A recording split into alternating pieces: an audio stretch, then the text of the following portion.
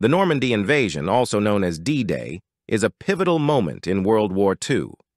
Taking place on June 6, 1944, it marked a significant military operation by Allied forces against German-occupied territories.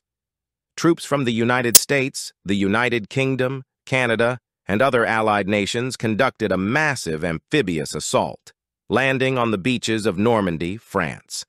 This operation initiated a major offensive against Nazi Germany and is considered a crucial step towards the Allied victory. The Normandy Invasion is renowned for its extensive planning, coordination, and military strategy. It played a fundamental role in establishing Allied dominance over the Nazis in Europe, altering the course of the war.